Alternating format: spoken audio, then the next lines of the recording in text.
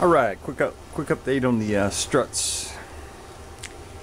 And another small thing there, as I noticed a cracked freaking crack in my wing right there and right here. So I just put another layer of fiberglass down. If you ever wonder about fiberglass, a lot of guys already know how to do it, but if you don't, this is what I use: 20-minute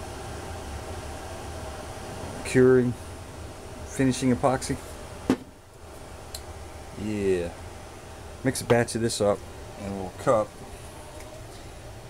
Get a piece of fiberglass like this and cut whatever size you want with a pair of scissors. I usually wear a mask because I don't want to breathe that stuff in. You lay it on the plane wherever you want it, and then drizzle this stuff. I mixed it in a cup and then drizzled it on there. And I always use a lot of people say use a brush and different things. I always use a piece of square cardboard, you know, kind of soft and squishy, and it smooths it out real nice. Matter of fact, I just put a layer right there. If you can see all the shiny that's drying. But the reason for this video was the struts. So let me go ahead and pop them out.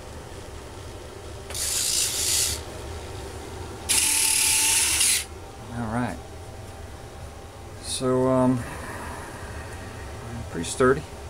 Fit in there just nice. I didn't have to make any modifications. Plug and play. It does have a little bit of side-to-side play.